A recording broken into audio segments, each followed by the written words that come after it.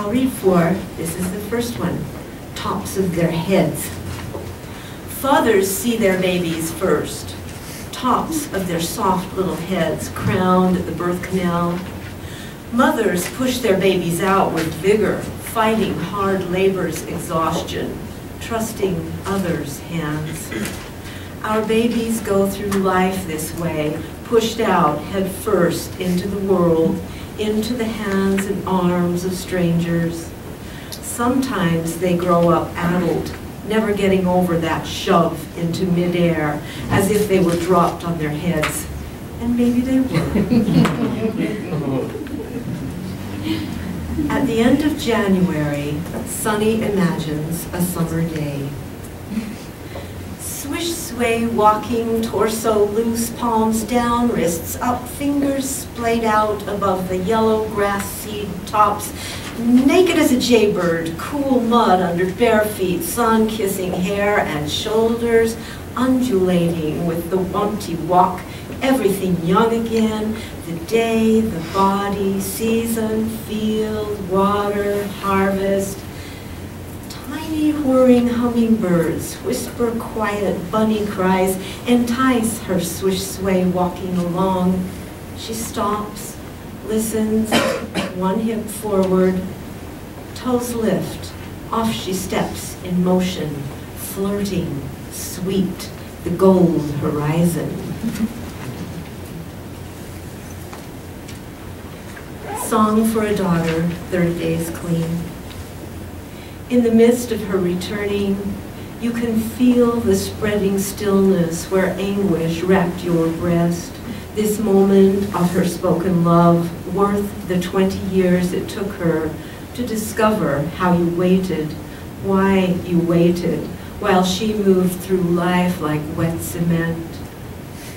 Before the gray sludge hardened into forms she could not break, she somehow softened, became pliant, putty in her own hands to shape a new world she might yet inhabit.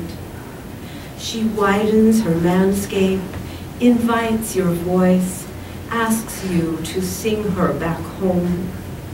The brilliance of sunset rings with reprieve, no hard glare of morning clanging its gong, not yet, just this stillness, this peace, this brush stroke of luck, this simple, grateful moment holding its breath.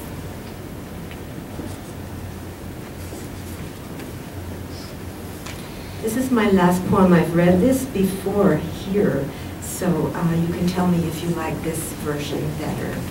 I wasn't going to read it, but Jessica told me I better. Thanks, Jessica. Like crocus bursting through snow. To hurry spring, I wear a bright blue skirt, form-fitted, ribbed. It tricks the eye, makes my thighs succulent, butt high, as if I were young. I wear a red knit sweater, scoop-necked. I've harnessed my breasts in a tight red bra, tricot and lace, underwire lift, slightly padded. I've added skinny black tights, zigzag pattern, eye-dazzling from skirt hem to boot top. Oh yes, the boots. Long, supple, up the calf leather, buckled straps at the ankles, doubles at the knees to please the undoers of closures. Snugged around the sweater, a scarf of sequined gauze, hyacinth blue, primrose red, snowdrop white.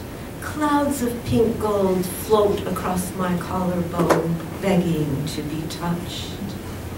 And did you say panties? Red bikinis, under the tights, not like ice under the snow, but hot springs.